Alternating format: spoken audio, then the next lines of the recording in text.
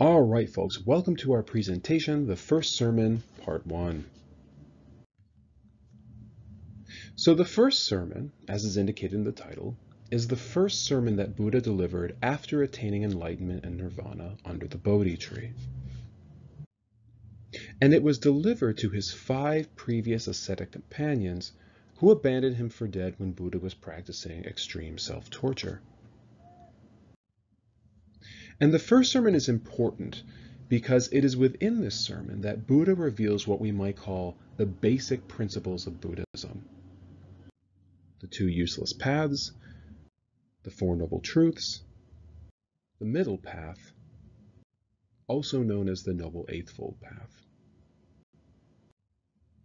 So now that we have some context, let us jump right into the sermon. So I have a diagram here in the shape of a path, and it is in the shape of the Buddhist path.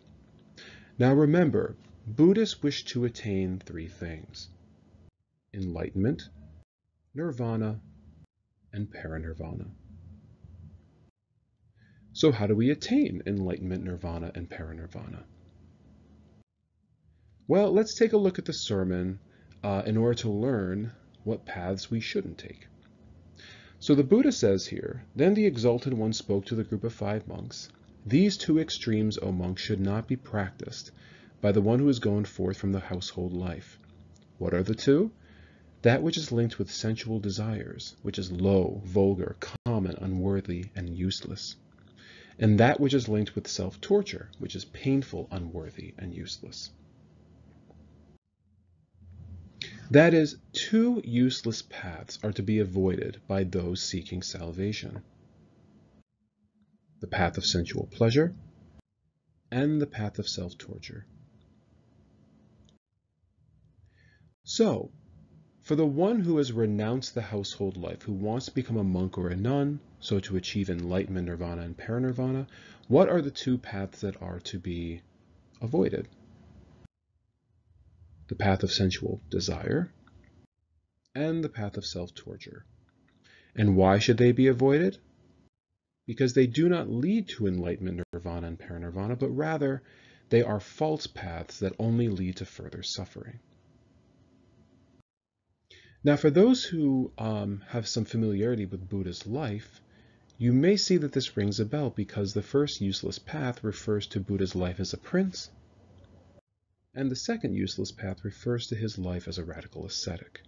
So in other words, Buddha, through his own experiences, lived these kinds of lives and knows that they only lead to further suffering. So for Buddha, these paths only lead to further mental, emotional, and physical suffering, and they lead us further away from enlightenment and nirvana. And this point will be further elucidated in the next presentation. But for now, let us analyze the next question. So we know what the 2 useless paths are. So what is the useful path that will lead us to salvation?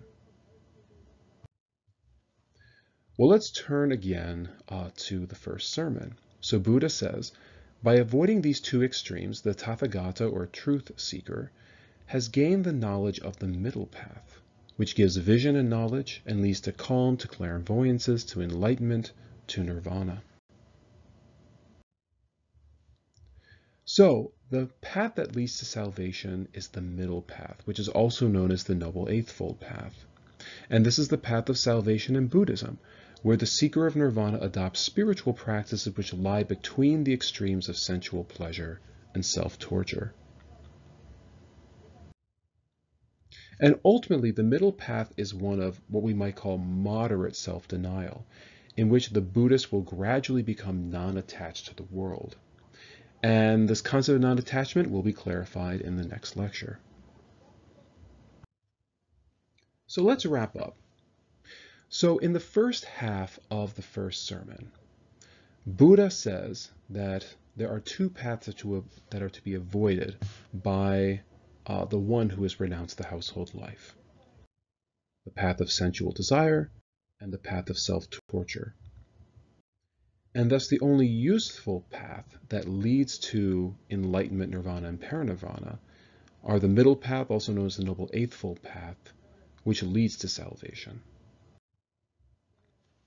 And in the next lecture, we will study the second half of the first sermon, where we will discuss the Four Noble Truths.